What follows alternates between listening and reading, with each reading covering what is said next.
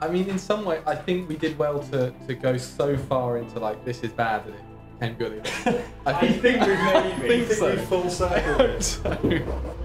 Thank you.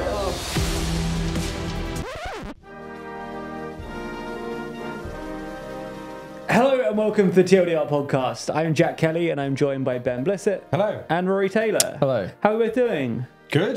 Yeah, Feeling very good. Yeah. Good.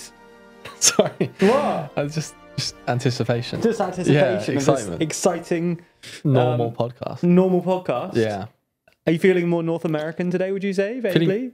Feeling, yeah, if you had to pick. pinpoint, I'd Okay. be pretty Canadian. right now. Canadian? Yeah. Oh. Yeah. Wonder what that is. As always, in today's episode, we're going to be running through our main story, which today is, I honestly don't know. What is it? We'll find out. We're going to talk about local elections, which are Are we keeping this in? sort of behind the scenes, Okay, behind the cool. lens. Cute. Local elections, which are happening In Canada? here in the UK on the day of release of this podcast. Great. I think, yes, tomorrow. Today. Thursday. Thursday. Yes. In the UK. Yeah. Not in Canada. Not in Canada. We're also going to be running through our underreported stories of the day, and we're going to be going over the world leader leaderboard and updating how we think the winners and losers politically this week have shaken out. Let's start with underreported stories though, and let's start with yours, Ben. Yeah, so this is unreported in the sense that I think certain aspects of the media have looked incorrectly at this story. So it was sort of announced this morning by the right-wing press that the first flight technically to Rwanda has happened, or at least the first deportation. From Toronto? Not from Toronto, no, from the UK. Okay. Really going with this Canada thing this week. You haven't seen how hard the graphics went. Okay, that's true. I haven't. I'll assume that they've gone quite hard. Sure. So, yeah, ministers are claiming that the first Rwanda flight is taken off. The sort of like unnamed migrant involved in this was flown to Rwanda on Monday evening, but he's actually technically under something called the voluntary removal scheme. So it actually has kind of nothing to do with the Rwanda scheme. There's all of this debate about the Rwanda bill, Safety of Rwanda Act now, all these different bits of legislation to try and make it work. This has nothing to do with any of that. This is a completely separate scheme called the voluntary removal scheme. The person received £3,000 from the UK because they agreed to be removed to Rwanda. The UK has paid for 5 years of housing for this individual and is getting employment support as well. I mean, the claim that this has anything to do with the Rwanda plan is an absolute falsehood. It's absolute fiction. Even people on the right are criticising the government, claiming that this is them making the Rwanda scheme work. Nigel Farage himself, obviously, former leader of UKIP, very critical of immigration in the UK, has said it's not going to stop the boats and it has nothing to do with the Rwanda plan. So sort of irrespective of where you lie on the political spectrum, like you just can't, it's just inconceivable that this has anything to do with the Rwanda plan, despite how the government are trying to spin it. Cool. You get the sense that maybe they did this the week of local elections to try and say, hey, look, something's happening. Something Rwanda-ish. Yeah, but I can't imagine it will move the dial at all. It's also, what a terrible line from the government that we're going to fix, we're pointing to this example as an example of them fixing immigration, of like, an example of like a policy they could roll out more widely. They've paid someone £3,000 to go to Rwanda and has paid for their housing for 5 years. That is not, and this is that is what the Rwanda plan is. This is someone whose asylum claim is processed and then rejected, not just someone who crossed the channel and then instantly got sent. It's completely different. It does sound like quite a lot per person that they've had to stay here while their claim was processed. It had to then be fully processed and then voluntarily they take quite a lot of money to leave. Yeah. I don't know. Yeah. It's a plan a that doesn't plan. work. I didn't say it. Well, at least, I mean, what they've done so far Hasn't worked. It's not, surely this isn't what they want to sell to the public as what the Rwanda plan is. If it's all they've got, maybe it is. Maybe. Rory, Anyway. what's your underreported story of the week? Mine comes from Canada.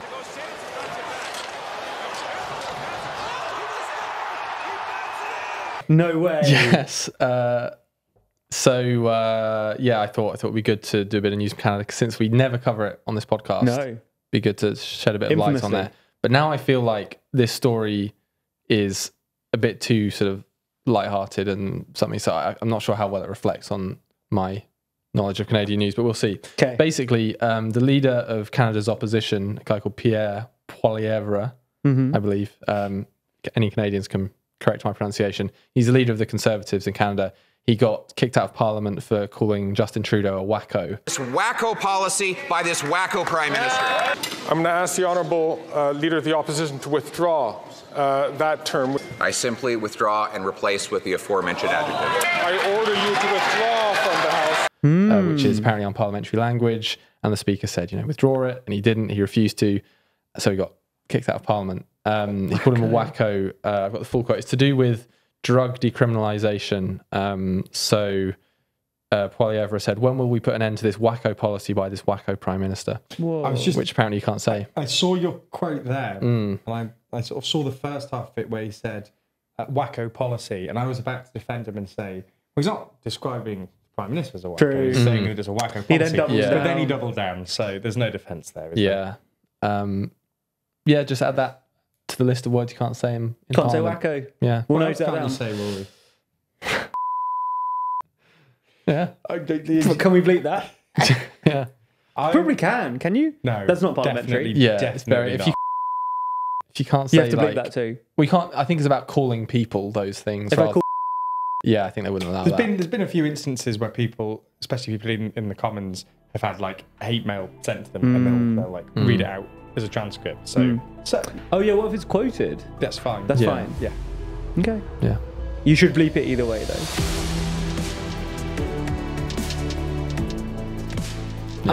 Let's move on to the main story. We're going to be talking about the elections. Unfortunately, not the Canadian election because that's not scheduled to happen for another couple of years. Well, actually, it's next year. The latest. it can Next happen, year. Oh wow! So there'll be another Canada special soon. Yeah. Huge. Yeah.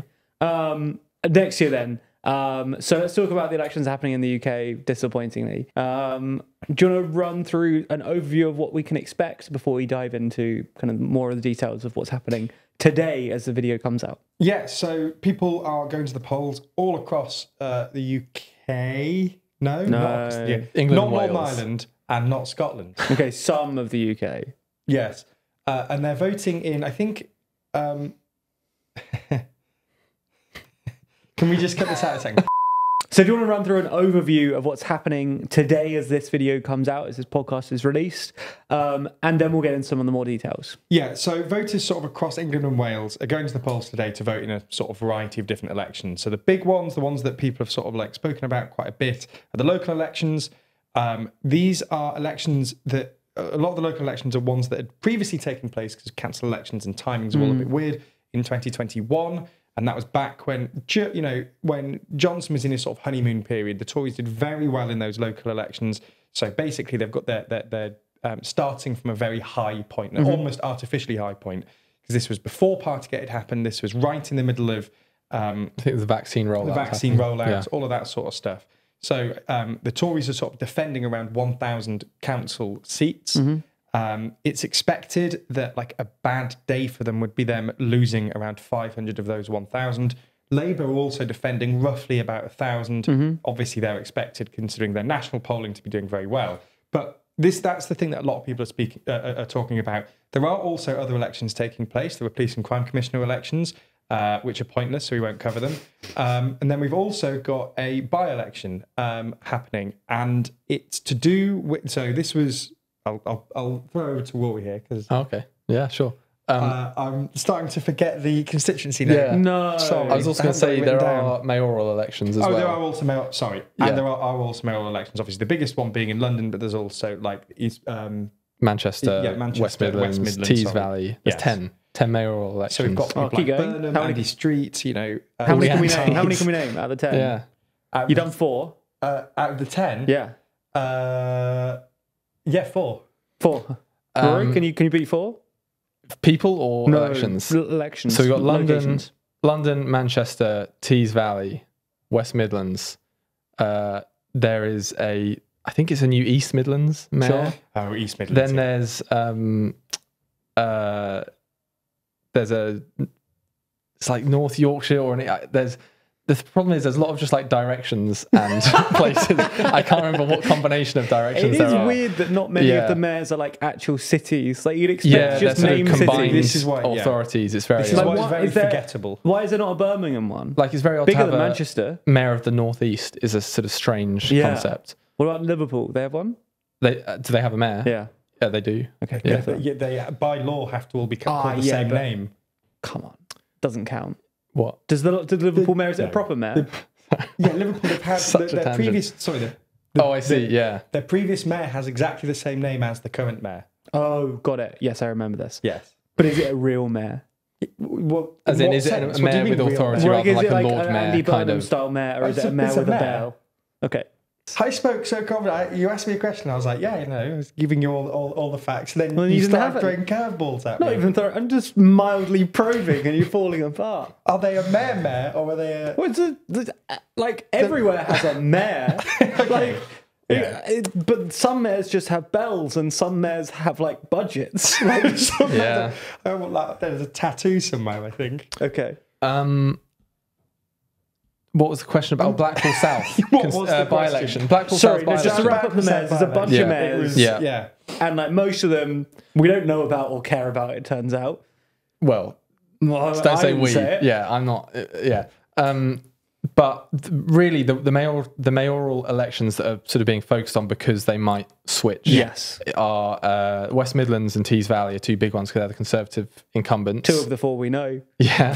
London, obviously, people are paying attention to London because it's London. Yeah, but even though Sadiq Khan is polling very comfortably, but yeah. it would be very embarrassing Yeah. for us if he loses. Yeah. And for him. But yeah, it's mostly Tees Valley and West Midlands. A lot of the focus is on. Yeah. Everyone knows Andy Burnham's going to win. Sure. King of the North. as King they of the say. King of the North. Yeah. Yeah. And then That's almost an elected title, it seems. Yeah. Chuck a like a cardinal direction on it, and that would be a position. I yeah, find it interesting as well that both Andy Street and Andy Burnham in their like... called Andy. Well, That's no. interesting. Okay. If you found that interesting, I'd be very That concerned. is not what I found interesting. Yeah. Not nearly as interesting as a Liverpool fact, let's be real. But no, both of them in their like their election literature are very minimal on their party branding. Andy Burnham, presumably just because he's an institution in and of himself, so he doesn't need the Labour sort of tag because he's polling so well. And I think Andy Street probably for the opposite reason. Yes. That because he's a Conservative, you know. Yeah. So you don't really want to be advertising that. Certainly, there were at the comparisons minute. between Sadiq's and his of like how much Khan mentions all of like regularly photos of him with Starmer and all these Yeah. kind of things, and then in his like, manifesto Yeah, book, yeah, there's- exactly. I've seen the same thing where it's the comparison, and there's pictures with him with Rachel Reeves and the shadow cabinet, and Andy Burnham is very much like you are voting for me, and me alone, which is fair. I think he is a proper institution. But yeah, Let's move on from mayors because turns out We don't know what we we're know talking nothing about. about mayors. no. There Do we is a like by-election. mayors? Sorry. Just a straw poll. Yeah. Do you think they're a good idea? Yeah, I think particularly when you see what people like, and Andy Burnham, there is a reason that he's so sort of popular in Manchester, and there is a reason that he's sort of nationally quite popular when you're looking at what he's done for Manchester. You know, he's expanded quite a lot of their like transport network. He's been a really proud advocate for Manchester when you had things like COVID settlements, and when the government were handing out and doing like lockdowns and things like that. And you had the tiered approach. He was a really good advocate for that area, and that position sort of elevated him to be able to do that. I think that if they're given the right funding and the right sort of like authority, you can really make a difference to a city with those powers and with that budget. And Andy Burnham's been a really good example of that.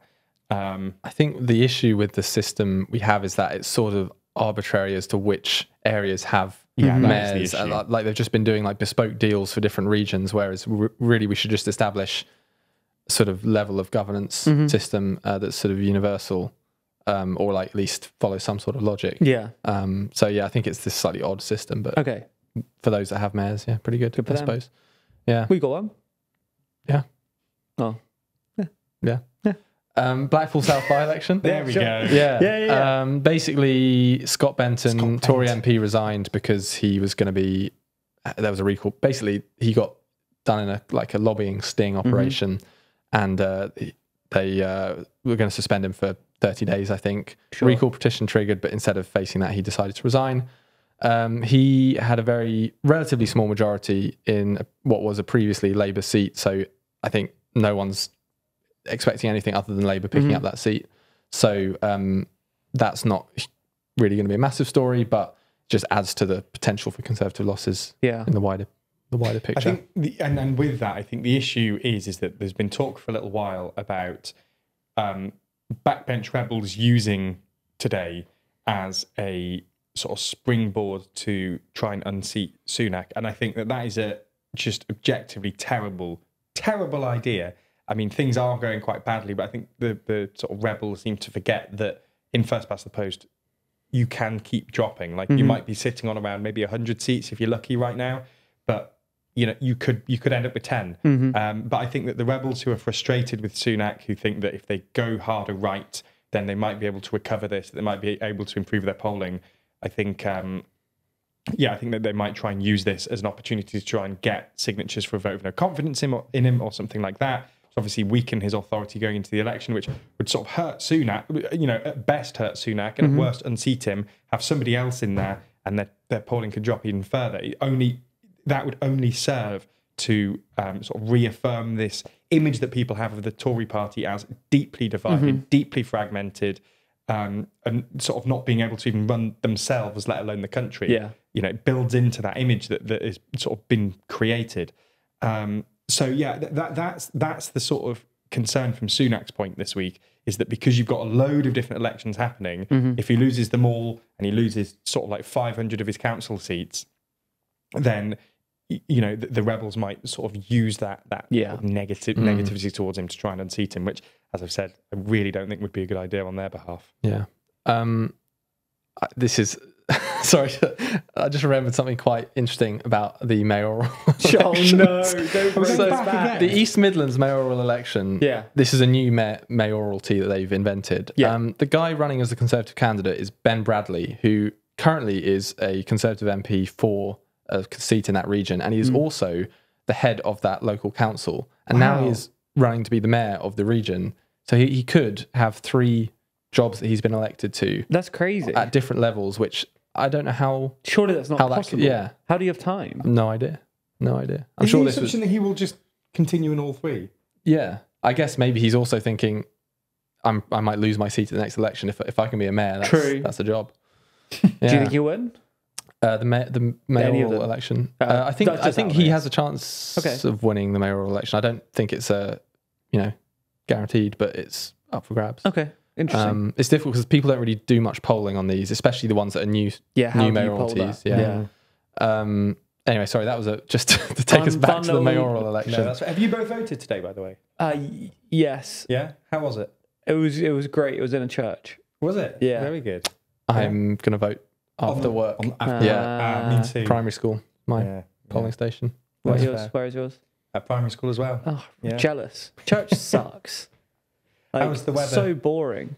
If you look behind you, you can see it's very dry today. So it is, yeah.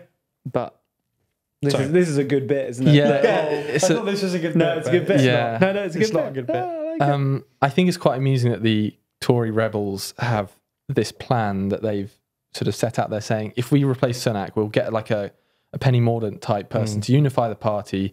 Then they've got this 5-point plan and a 100-day policy blitz, and they say, well, if we do all this, we can turn things around. And it involves things like cutting migration, cutting benefits, solving the junior doctors dispute. And it's like, these aren't things that the government hasn't been trying to do. If there was a magic bullet, these now. It also really it just reeks of desperation. And what makes that even more painfully obvious is that they've had, at this point, 14 years in, and they seem to think that, there's all these things we've failed on, but we'll just push them through in the last 100 days. And it's like, that isn't a good indictment of your government over the last 14 years. And it certainly doesn't inspire confidence from the electorate that you should get another term if the perception is that you've waited 14 years to do all of this, and only through some sort of like backhanded deal to get a certain person into power, that you've decided to fix these 5 things. And even if they're successful, the question is, if it was that easy to do in 100 days, why didn't you do it 14 years ago? And why did it take you however many leaders as well. Yeah. Yeah, it's just they're obviously in a difficult place, and I know that he got. I can't remember who said it, but it was a few weeks ago, and he got quite widely mocked for saying it. But like, they just need to march towards the guns. I think they said. Yeah. It's like bluntly, that is just the best thing you can do now is just accept that the best you're going to do is probably 100 seats, and sort of try and come to terms with defend Like, your seats that you've got. Yeah, because if you do anything else more risky, you're gambling your 100 seats for maybe 150. But what's more likely is you'll just end up with 10. That would be wild, though. Yeah. I mean, my guess is that I think the local elections will go badly for the Conservatives. They might win Tees Valley and lose West Midlands, but I think Sunak will be fine. Like, I don't think he's going to be ousted. Okay. It just seems I think there are enough Conservative rebels that they can maybe force a confidence vote. Okay. But there's no way that the rest of the party would vote to get rid of Sunak. No. I just cannot see that happening. I agree.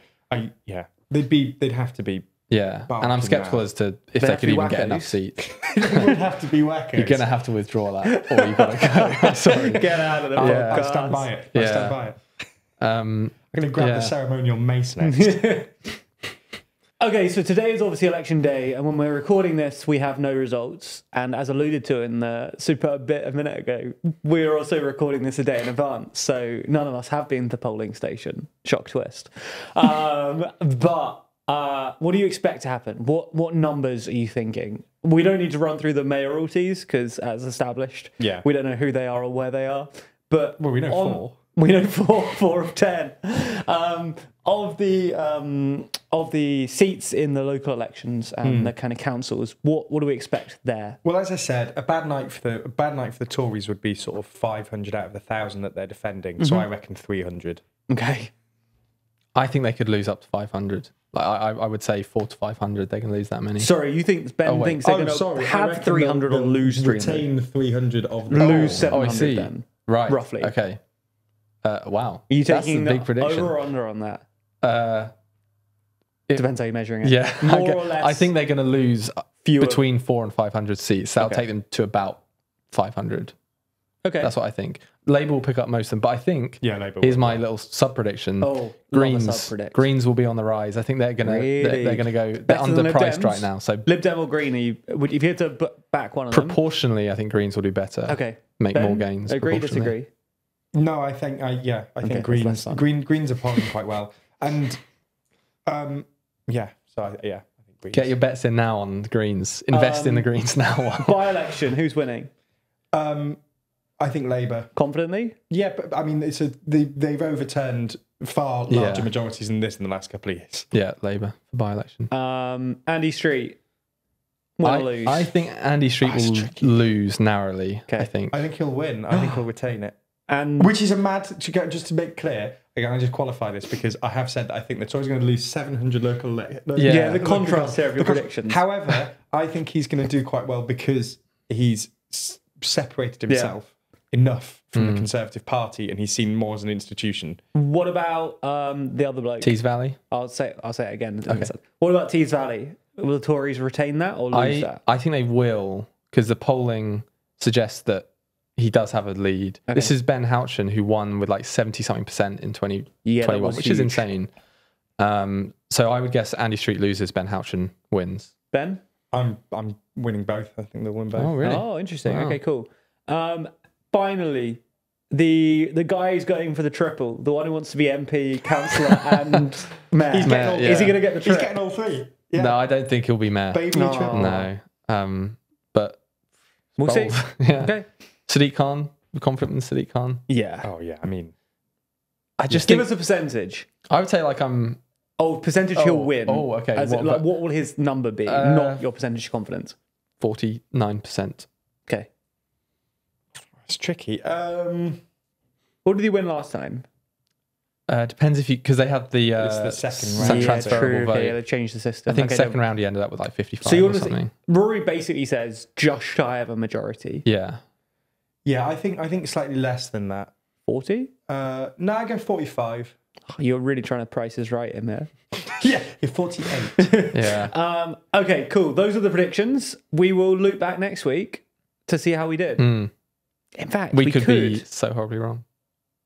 We could maybe on Friday do a bonus podcast where we just run through the results. I know Jeremy's not here, but Scarlett could do it. Is Scarlett in? This is just a scheduling meeting. This is the We'll worst find out on Friday whether we're here or not based on the company's scheduling. If the video comes out, watch it. Let us know your predictions in the comments right now. Yeah. We predicted 3 mayors. We predicted the man who's going for the triple. We predicted overall seats. And did we predict anything else? That's it. By-election, but it's not a massive one. Predict all of them in the comments and then give yourself a score next time. Be honest. And see if you can beat Ben and Rory. Yeah. There is one other mayoral election that is interesting, actually, and I think it's northeast, but again, it's the whole directions thing. I can't remember. Who cares? Who knows? I can't remember exactly the directions that we're talking about. I think it must be northeast. Anyway, it was a Labour mayor, Jamie Driscoll, who was the Labour mayor, but he didn't get reselected. Then he got kicked out of the party, I think. Now he's running as an independent against a different Labour candidate. So he's a sort of independent incumbent trying to beat Labour in this Labour area. So it's sort of like the Andy Street thing. You know, can he use his local popularity to beat someone else? So that's kind of an interesting one where it's Labour versus ex-Labour rather than Tory v Labour. But interesting. Yeah. Well, we'll loop back to that too on Friday, maybe, depending on scheduling. Yeah.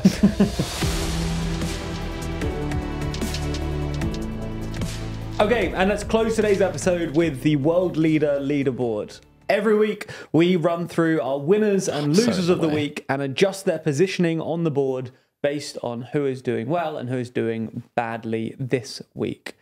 So, let's start with losers of the week. And Ben, let's start with your loser of the week. Who is it? Yeah, so unsurprisingly, given what's happened this week, Hamza Youssef is my loser of the week. And I actually want to put in an application to get rid. Oh, you want to kick him off the board? Wow. Yeah. I was like, Strikes the record. He's done. He is done. Yeah, I think we can remove him from the board. Yeah, I think that's reasonable. He's off the board. Do you want to explain quickly?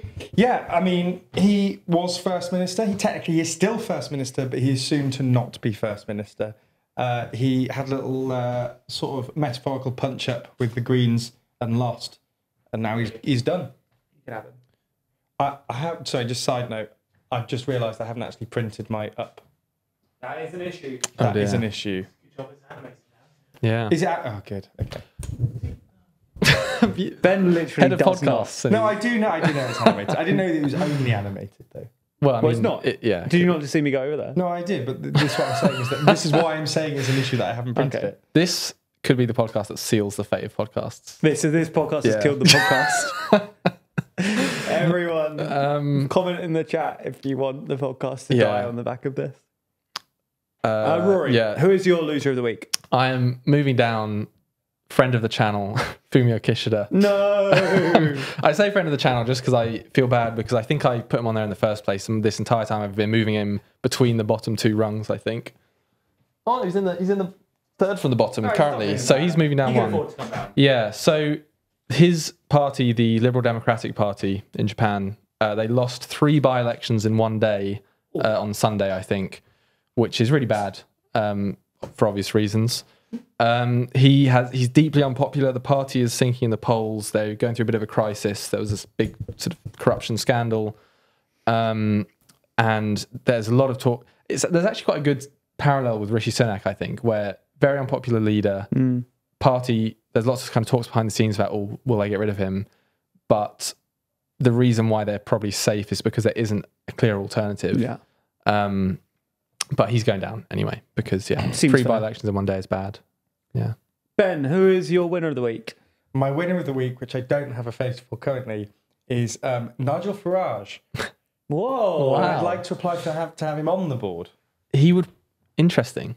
I was going to say he might be the only unelected person, like not in an elected position on the board. But I think is King Charles on there? No, not anymore. He would be. Starmer. I suppose also Ayatollah Khomeini isn't exactly elected. True. Well, we won't get into it. Yeah. Okay, make your case. So the reasons is that there's more speculation that he's going to come back and join and possibly even lead Reform UK this week. Sort of say, especially because of the local elections, if the Tories do badly enough, that he might come back. Luckily for him as well, the way that Reform UK is set up is they wouldn't need to do any leadership election. He'd just come back and sort of take over. And I think it's looking. I mean, I think he's still going to struggle to get a parliamentary seat, which is reportedly what he wants. But at the minute, I think this is sort of the best chance he's had since UKIP almost 10 years ago now to, do very well in a general election and possibly win a parliamentary seat. So were he to come back, and I think that we're getting closer and closer to that point, I think it would work out quite well for him. So, and all of this sort of press coverage and speculation about whether he's coming back only builds into this sort of, this whole thing with him. Convinced? What? The case that he should be on the board. There's a case that he's having a fairly good time, I guess. We've got David Cameron, I guess. we've got all sorts of, dare I say, less than world leader people on there. We'll allow it, but I'm not happy about it. Wow. And actually, I'm going to say we'll allow it, but if you forget to print off, cut out, and stick him on the board by next week, he's not allowed. Yeah. I'll commit You've to got that. 1 week. Yeah. Or maybe days, depending on TLDR's scheduling and whether we do an emergency one. Is this just before the next podcast that we do? Before the next podcast, he needs to be on the wall. Otherwise, he can't be added. Someone else can add him in the future, but you can never add him. Right. You're frozen out of this round. Frozen out on Farage. You are. Rory, who is your winner of the week? My winner of the week is Mark Rutte. Excellently printed. Thank you. Has he never been on the board He's before? never been on the board. That We is often bad. think he is because Ulf Christensen is, sure and they sort of look similar. They do look similar. So Are we Mark sure we've not just lost his picture? Possibly. I genuinely think he's been He on there must before. have been on the board before. I wasted time and Check the ink records. printing him out. He is still Dutch Prime Minister somehow, outgoing, but he's effectively running to be the next Secretary General of NATO, and he's got a lot of backing, and he got the crucial backing of Turkey. President Erdogan backed him, which is Turkey and Hungary were the sort of two holdouts, I think, as with, they're often the ones with NATO. But yeah, he's got the backing for Turkey now to be NATO's next leader. So he's on course, not confirmed, but sort of on course to getting that job, which would be nice for him, I guess, going from Prime Minister to NATO leader. Absolutely. Which is interesting because when he resigned or said he would resign as Prime Minister, I'm pretty sure he said something along the lines of, I don't know what I'll do. Maybe I'll go back to teaching. Maybe I'll do this. It was very humble. And now it's like head of NATO. It's a bit. Yeah. But yeah, he's doing all right. So put him on there. I mean, this is a dubious ad too, I've got to say as well. Like maybe head of NATO, like he's still kind of nothing. At least he's still Prime Minister. He is still Prime Minister, that is true. Yeah. Okay, we'll allow it. But we will mix Pretty him up with Ulf weak. Christensen. Pretty weak week this week. Yeah. Yeah, this podcast has been a shambles across the board. We will see you maybe on Friday for another edition where we round up Got to move Trudeau. What? Trudeau. We didn't even do was so Trudeau. That was the whole point. Yeah. This is unbelievable. This is the I end. can't believe people listen to this. I don't think they do. I don't think they should. Where we got to move Trudeau. It's a Canada special. We've got to move Trudeau down because vaguely, general vibe of Canadian politics is that his party polling way in second place behind the Conservatives. What's actually happening? Trudeau's going down. Trudeau's going down. What do you mean? Yeah. What do you leaderboard? I thought we have quite rigorously enforced and established rules that is one up, one down per person. And we also quite vigorously established that he needed to move, but both of you forgot. I didn't forget. I wasn't involved. You definitely were in the room. Yeah. Yeah. What a mess. Should we explain What the a Canada thing mess. now at the end of the episode, just in case anyone's sticking out and wondering? I feel like the people who are here still are the same people who were here still last week, and they get it. Yeah. It's the people at the beginning who are immediately put off by the Canada branding. Instantly close It's the too browser. late now. We're how many minutes deep? 38 minutes deep-ish, depending on edits. I mean, it's going to be a lot of edits. I reckon we're going to be about 15 minutes deep. What a terrible episode of the world's worst politics podcast. Should we? That should be the Genuinely, title. That's a could be great title. the worst podcast we've ever made. Oh dear. Remember we did a podcast called We're Quitting, brackets maybe. And it did really well. It did really well. It did a lot better than the one where we said we're coming back. No one wants us to come back. Everyone wants us to leave. Oh, well, Speaking of which, we are going to leave and we'll be back next week or Friday. Either way, we will discuss local elections and review the predictions. And remember, do your own predictions. Tell us who should be moving on the leaderboard. And tell us, make the comment section really Canadian. Like, I don't know what that means, but if you're still here, comment something vaguely Canadian, just because like this episode has not been Canadian enough, and we forgot about Trudeau, so we got to make up for it. Otherwise, we've got to do another Canada special soon. Yeah. I'm out. Oh, come on. That was a great ending. What did you say? I just said a great. Thank you.